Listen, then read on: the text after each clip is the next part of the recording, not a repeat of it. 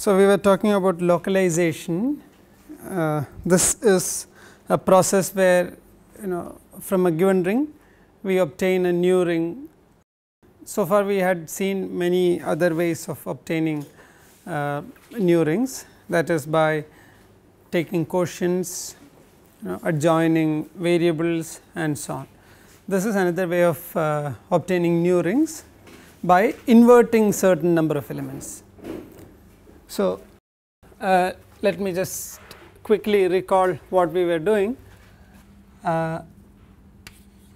Let S be a multiplicatively closed set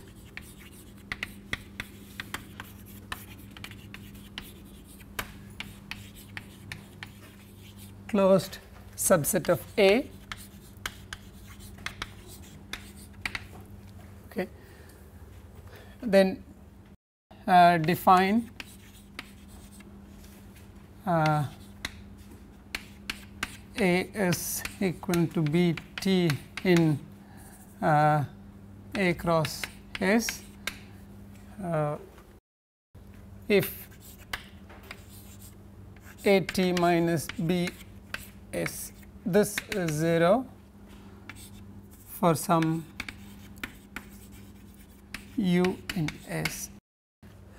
We saw that this is kind of definition equivalent to the when we construct rational numbers from integers, but then we realized in rational numbers these A t minus B s is 0 is equivalent to saying A t minus B s u is 0, because it is an integral domain. In integers this and both are equivalent, but in general what we want is we want this is same as A u S u, right. We do not want to distinguish between them, right. We want this to be same. So, therefore, we added this condition for the in general this and this are not the same. So, we added this condition. So, this is an equivalence, this is an equivalence relation.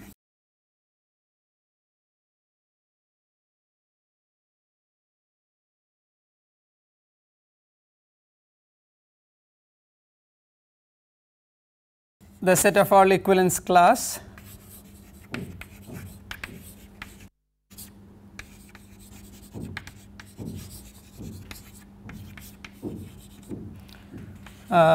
is denoted by S inverse A. Equivalence class of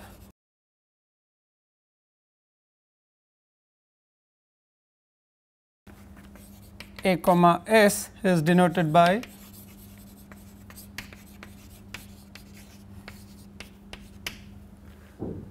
as in the case of rationals. So, I have this new object S inverse A. Now, from Z we constructed Q and Q turned out to be a ring field and so on. So, one can ask whether this is indeed a ring. When we constructed A mod I,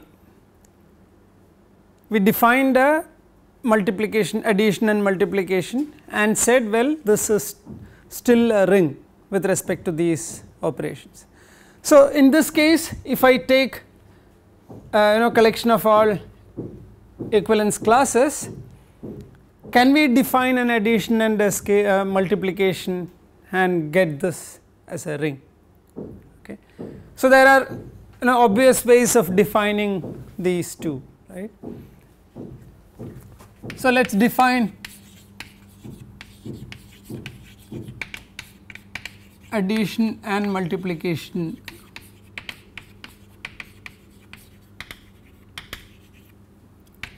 on S inverse A. How would you like to define? I have by, so A by S plus B by T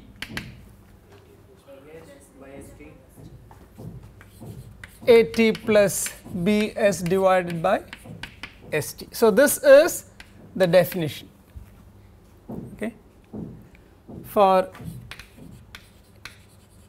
any A by S B by T in S inverse A, and A by S times B by T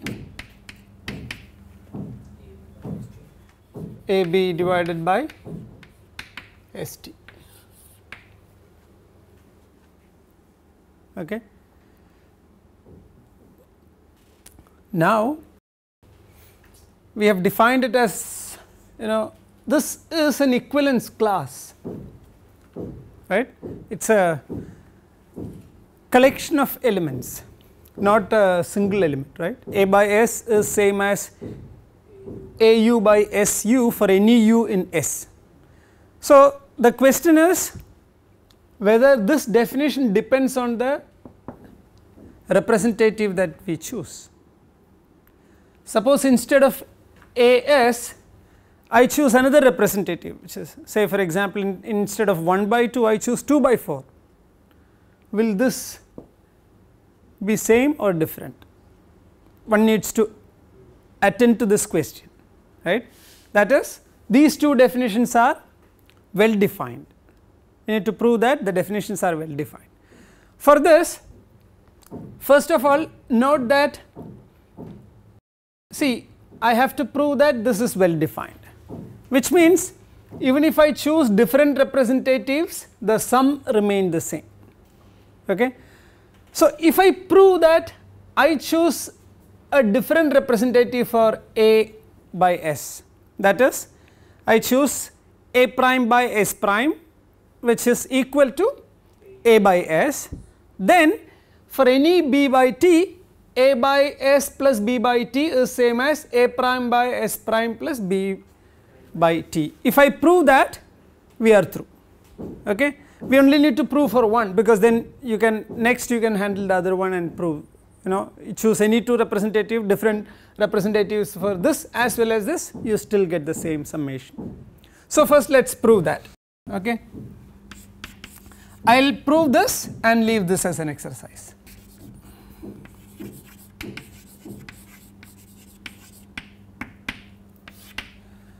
So let A prime by S prime be equal to A by S. Okay. We want to show that A prime by S prime plus B by T is same as A by S plus B by T. Sorry. Okay. Or in other words, what do we have? What is that we need to prove?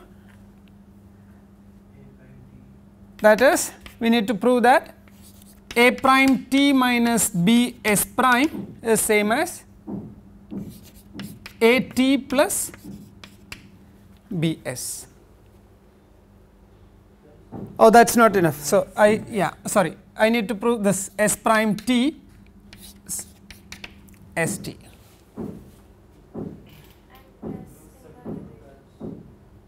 Oh, here plus. Yeah. And this is, how do you prove this?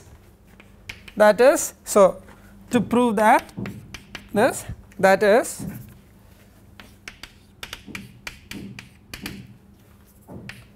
when is this true?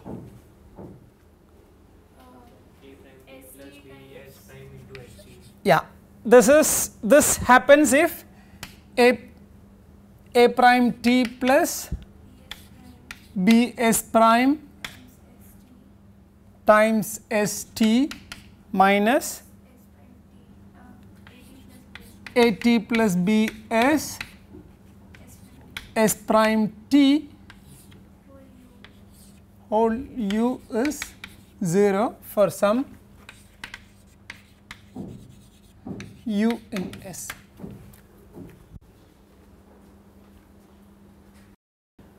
Now what we know is that A prime by S prime is same as A by S.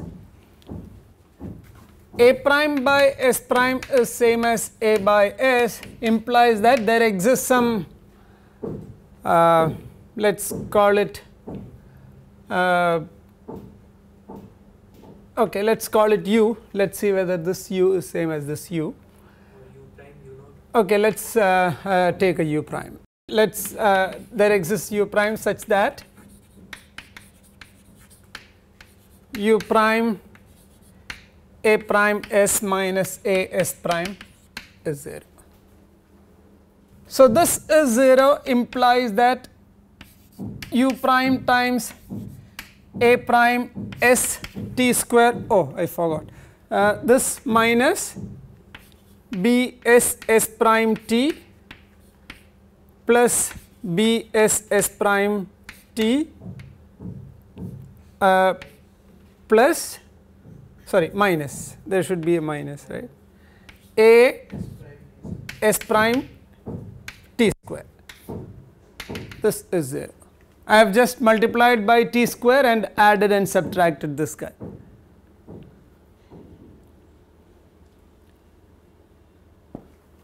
But this is same as what we have there, right.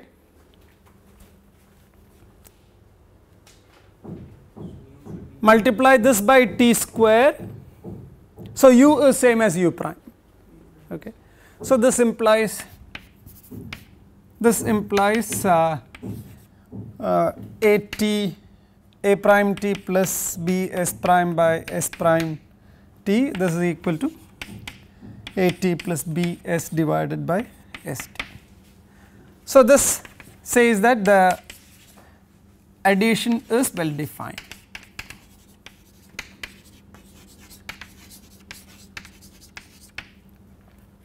Verifying that multiplication is well defined is even easier.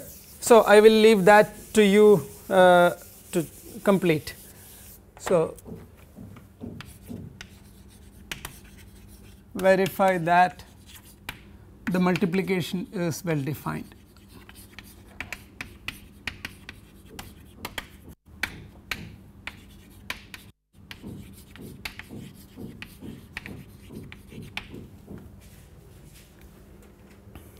Okay. So, therefore, S inverse A, well, there are more properties to be verified. The addition is associative, the addition is associative, multiplication is distributive over the addition,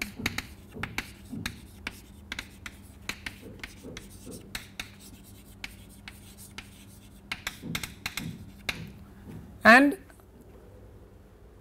the multiplication is also associative. So, I will just write here, and multiplication are associative, it is distributive over the addition, and so on. Okay.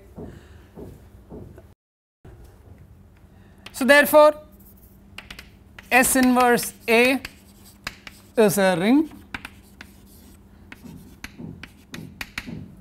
with respect, okay, well,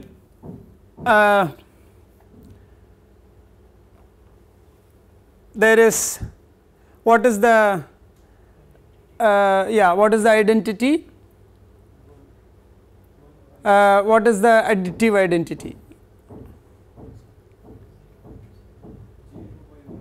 0 by 1, that is, I mean 0 by 1 is one representation, we can have many representations, right.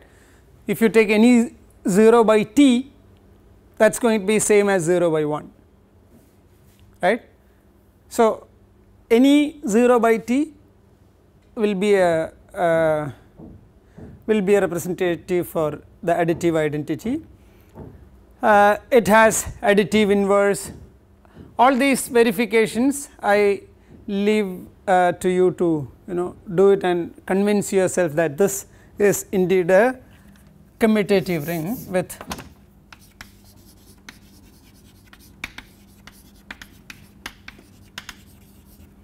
respect to the addition and multiplication defined.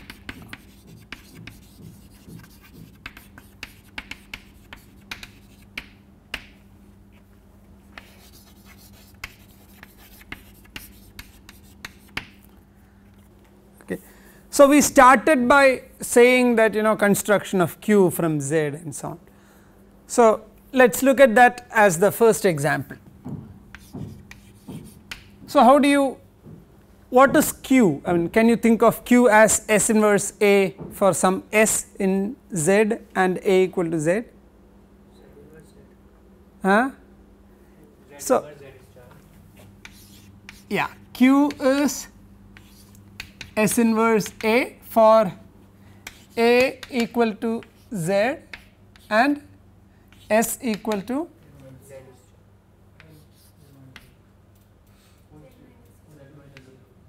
yeah, one can, in fact one can think of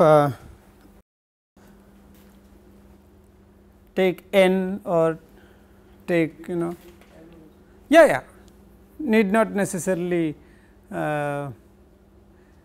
S, I mean Z need not have. If A has, then S inverse A will have, because well we are always looking at I mean, at least for this course we are looking at commutative rings with identity, and our multiplicatively closed sets will contain identity. One is part of S for any multiplicatively closed sets by our convention. So, therefore, in our situation they are all there. Okay. So, this is one first example. Okay. So, let us look at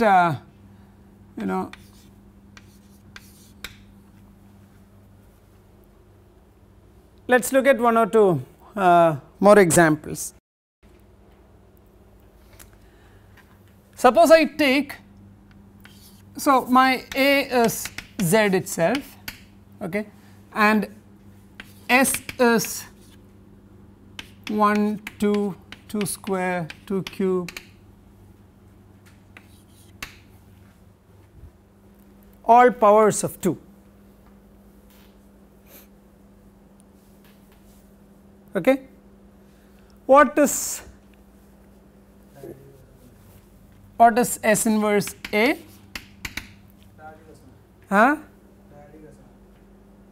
Dyadic rational. So, this is one ring which is kind of important in number theory, this class of rings. So, this is set of all m by 2 power n, m in Z and n bigger than equal to 0, n in Z plus Z non-negative.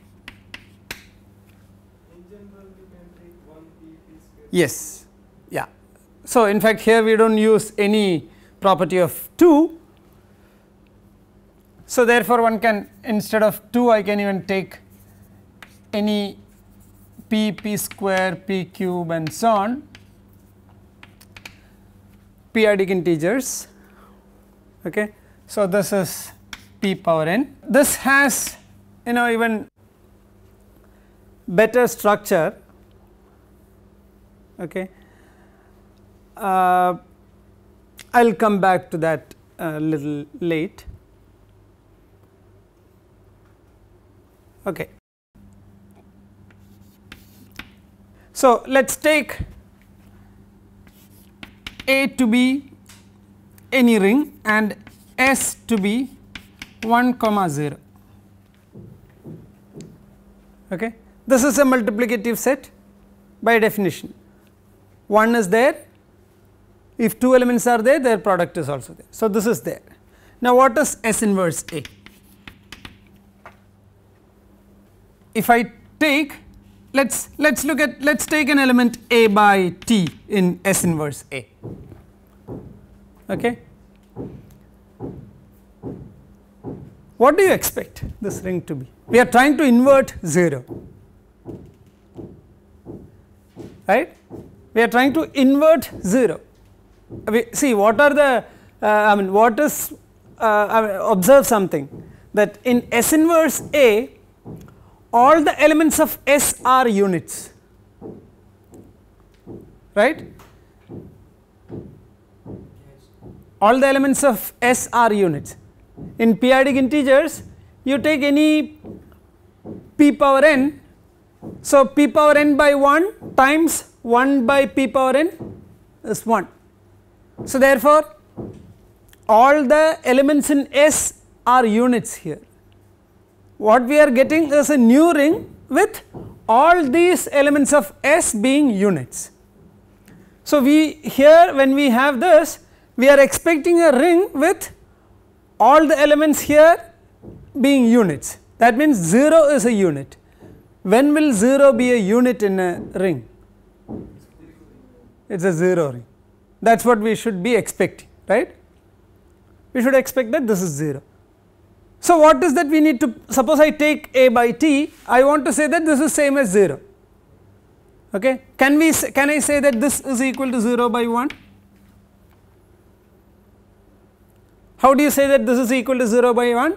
If I can find a u in S such that u times A is 0. Can you find a u in S? 0, right? So therefore this is trivially satisfied. So every A by T is equal to 0 by 1, which means there is only one element. S inverse A is 0, okay. So this, let A by T, then 0 times A is 0, which means A by T is same as 0 by 1, and that implies that S inverse A is, there is only one. If 0 is there in the multiplicative set, then S inverse A is 0. Conversely, suppose S inverse A is 0, so let me if S inverse A is 0, then what kind of conclusion you want to make? So let me write that 0 is in S, okay. Try to prove that. I'll leave it to you to check, okay.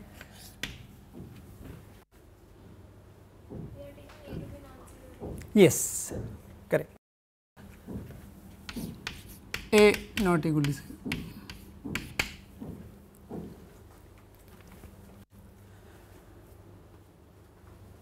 Now let us look at some of the properties of the localization. We will see few more examples. Maybe I will take one more example. Take A to be Z6 and S to be 1, 3. Is this multiplicative set?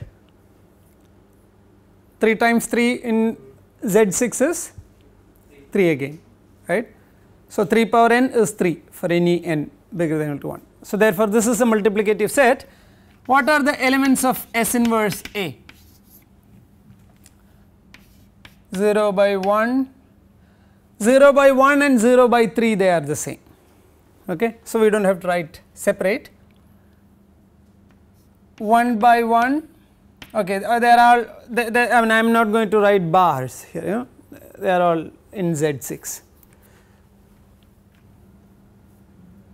1 by 2, 1 by 3, there are many elements, okay. So let me not list them, let's look at one or two, you know, elements here, okay.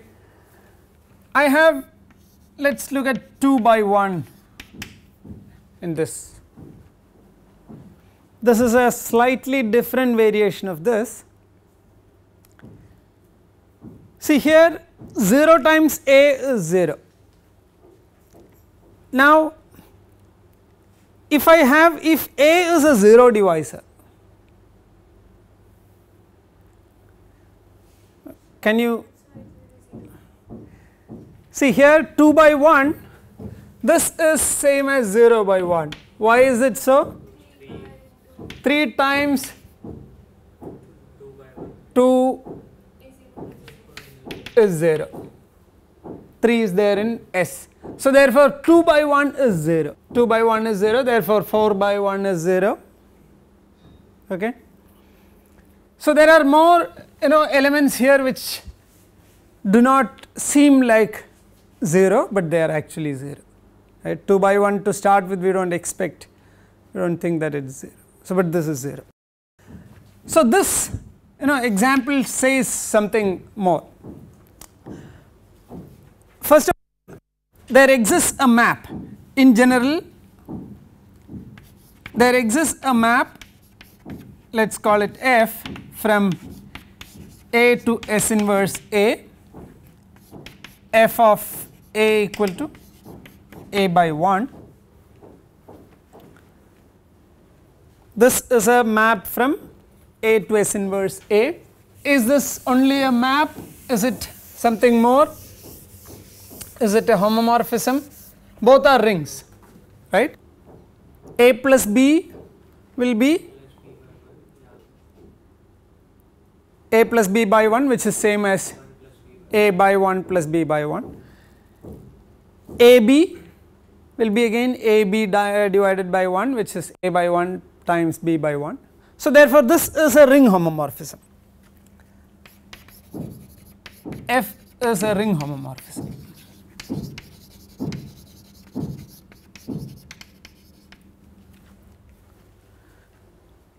What more? Is this an injective map? Here is an example, right. This is not injective. Okay. In general, F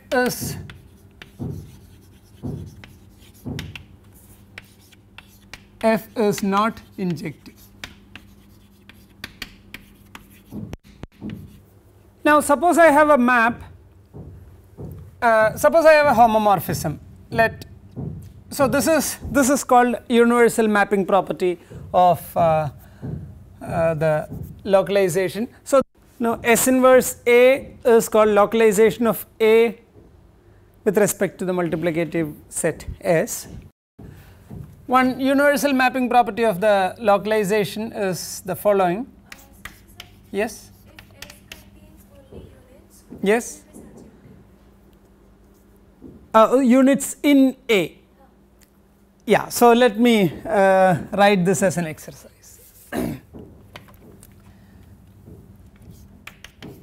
If S is a subset of A cross, set of all units,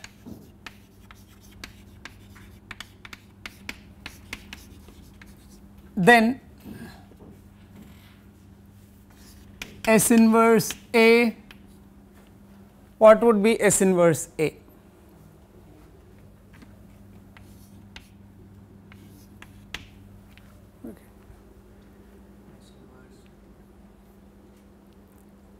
Try to see what what would this be. We are trying to invert elements which are already units there, and we are not trying to invert anything more. So let us explore what this is and try to develop some idea and try to prove it. Okay.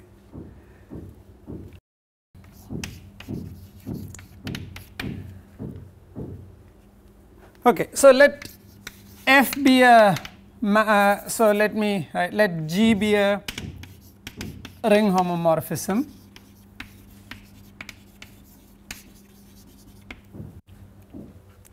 such that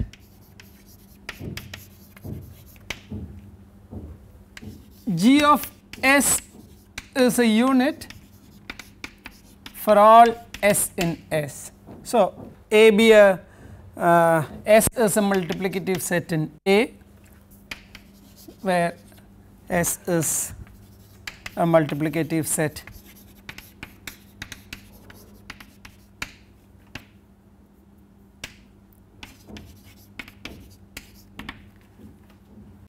Then, so what we have is, I have a map from A to B, this is G, I have a map from A to S inverse A, this is F, so this is G, this is F. Then there exists a unique homomorphism H from S inverse A to B such that the diagram is commutative, or in other words H composite F is G. See, what it says is simple.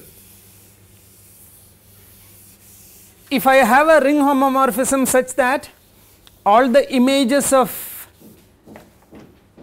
G, all the images of elements of S are units here, see they are all units here. So, you have a natural extension from here to here. Okay. If they are units here, then you have a natural extension, that is all what it says. It's so we have to just simply define a homomorphism and then prove the uniqueness. There is a very natural way of defining a homomorphism, right. I want to say H of A by S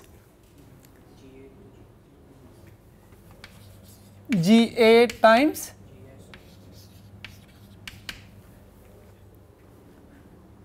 will I want it to be GS?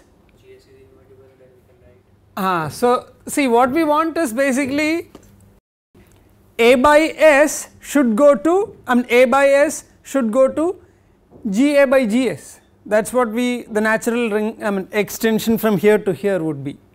But what is meant by GA by GS? It is basically GA times GS inverse. So this is then H is a ring homomorphism. I will verify. There are easy ways to verify this. I will leave it to you to do that. H is a ring homomorphism, and what is H composite F of an element A? F of A is A by 1. Okay. So H of F of A is H of A by 1. This is GA times G of 1 is 1. We are having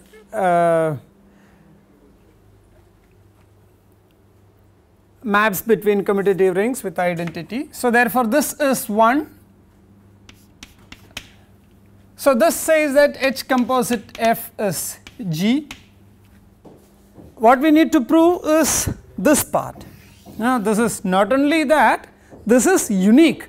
Once you define G, this is unique. Okay. So suppose there exists, so let G prime H prime be a homomorphism from S inverse A to B such that H prime composite F is G. I want to say that H prime is equal to H, or in other words H prime of A by S is same as H of A by S for every S. Now let us look at what would be H prime of A by S. Okay. I can write this as H prime of A by 1 times H prime of 1 by S. right. Now what is h prime of a by 1? This is a by 1 is f of a. So this is h prime of f of a, which is g of a. Now what is h prime of 1 by s? Same as h prime of s by 1 inverse.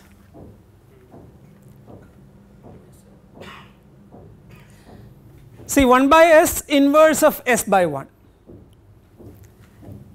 1 by s is same as s by 1 inverse, because their product is 1. Okay. But therefore, now what is f of s by 1 inverse? Sorry. So therefore, h prime of s by 1 inverse, h prime is ring homomorphism. Therefore, h prime of s by 1 inverse is same as h prime of s by 1 inverse. But h prime of s by 1 is h prime of f of s. H prime of f of s is g of s. This is h prime of f of s inverse, which is g s inverse. So what have you obtained here? This is g a times g s inverse, and that is precisely what is h of a by s.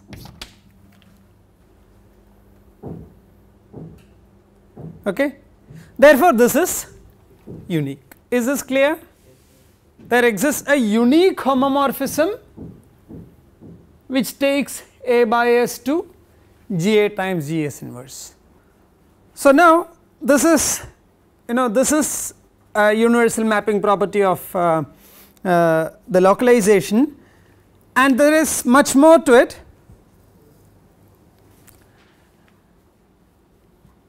This defines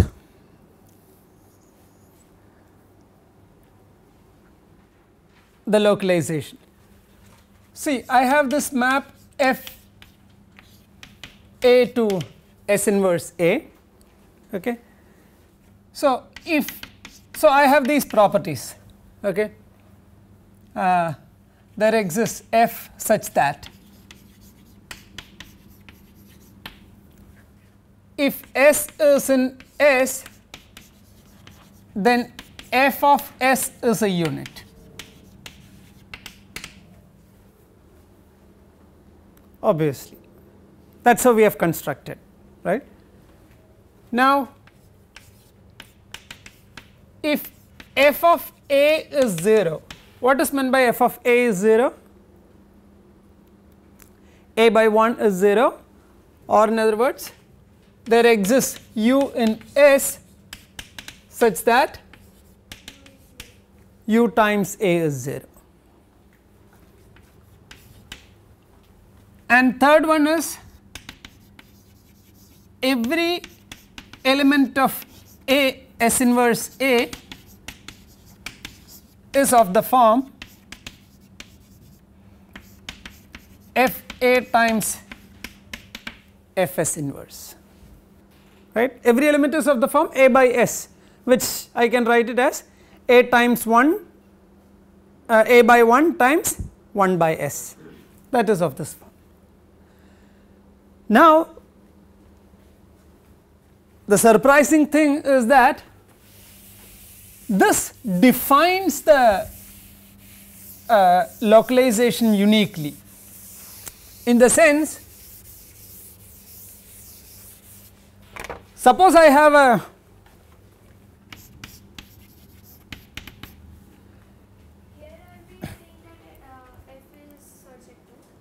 no, this need not be surjective. Is of the form f A times f S inverse. Every element, see what is this map? This map is A going to A by 1, that can be far from being surjective. For example, Z to Q, but every element is of the form f a times f s inverse. See, the thing is that S inverse need not be in A. When we talk about S inverse, that need not exist in A. See, every element in Q looks like m by n, m times n inverse, but that n inverse is not here. Okay. This I cannot write it as A S inverse because this need not exist in A at all. Okay. Now suppose I have a ring homomorphism which satisfies these three properties, that is, let G from A to B be a ring homomorphism such that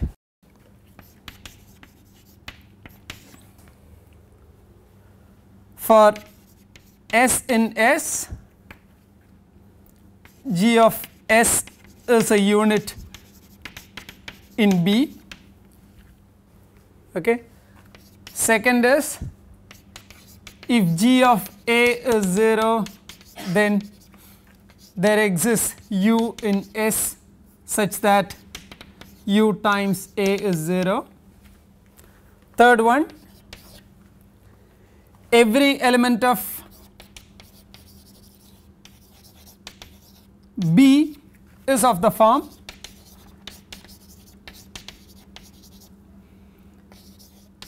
G A G S inverse.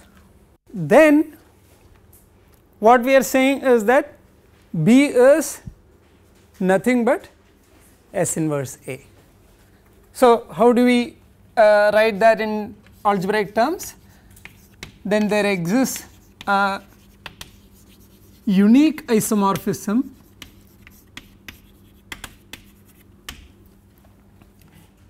H from S inverse A to B. So I have such that,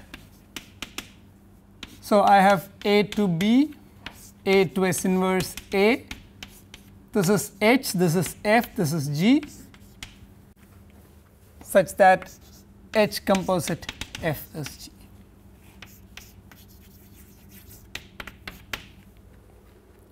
Okay. How do you prove this? Again we have to define an isomorphism from a map from S inverse A to B. That is, I need to define H of A by S as something, yeah, G A times G S inverse. Then this is a ring homomorphism, let us I will assume that, you have to check that. Then H is a ring homomorphism.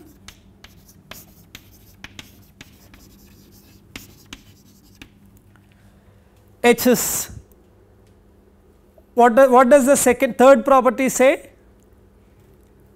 Every element of B is of the form G A times G S inverse. Therefore, H is, yeah, third property implies that H is surjective. Right. Now, what does the second property say? We want to check whether it is injective. So suppose H of A by S 0, which means G A G S inverse is 0. But what is G S inverse? G S is a unit in B, therefore G A G S inverse is 0 will imply G A is 0. But the second property says that there exists U such that U times A is 0. That means A by S is 0. That means F is injective. Okay. So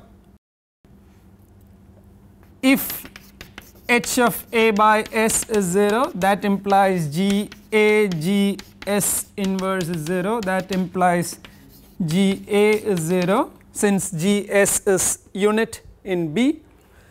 That implies by second property, there exists u in S such that u times A is 0, and that precisely says that A by S is 0 in S inverse A. That implies F is injective. So, therefore, F is an isomorphism. H is injective. Yeah, sorry, not F, H is injective. Therefore, H is an isomorphism. Uniqueness can be verified in the same manner.